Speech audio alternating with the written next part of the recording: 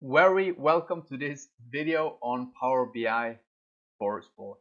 What we're going to do in this video is that we're going to show you how you can, based on the data you're collecting every single day from the GPS, how we can calculate and create a player max speed table.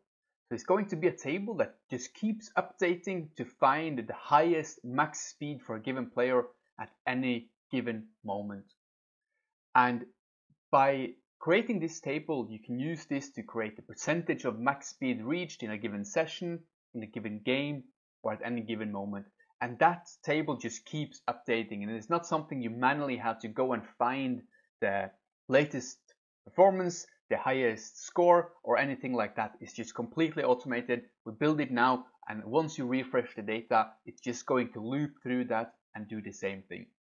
And what we are going to do is that, for example, maybe in this game cycle report, you would like to have, for example, the amount of a percentage of max speed that was reached in a given game, or maybe you should have a match or training report. So it can be in any given instance. It doesn't really matter the report. It's completely up to you how you're going to do it. What we will do, however, is just come into the transform data. And we're just going to see that we have three different tables. We have the individual games, we have the team games, and we have the GPS data. And what we will do here is that if you look here, I just modified a little bit and removed some columns. We have every single player for a given game or a given session.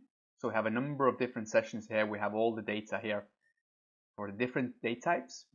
And we also have the max speed that was reached in that given session or game. And what we're going to do is very simple. We're just going to use this function called the group by function.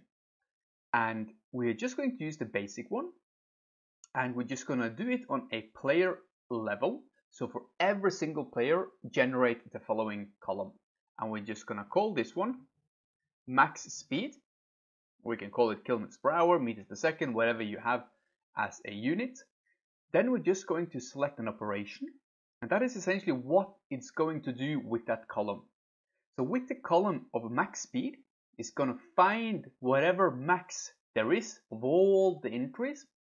And it's going to give it that for every single player. So if we now just hit OK, we have the table already.